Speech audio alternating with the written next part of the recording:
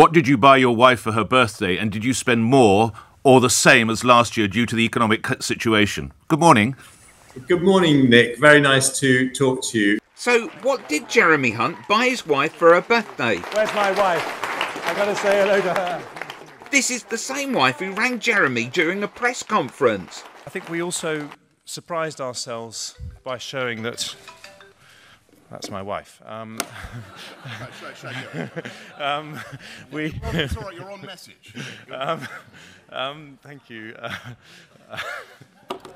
But it was this faux pas where Jeremy Hunt couldn't even remember his wife's nationality that makes me feel a sliver of embarrassment for him.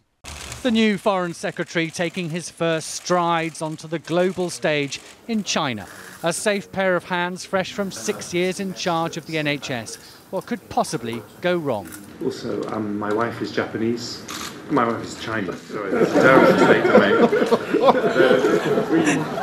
Redo the cameras. We spoke in Japanese. But I soon realised that meeting world leaders abroad is peanuts compared to the diplomacy you need at home when you call your Chinese wife Japanese. So back to the question, what did Jeremy Hunt buy his wife for her birthday? Well, You have really outed me because I'm afraid I have not bought anything for my wife. I didn't even get her a birthday card. not even a birthday card. What a Jeremy Hunt.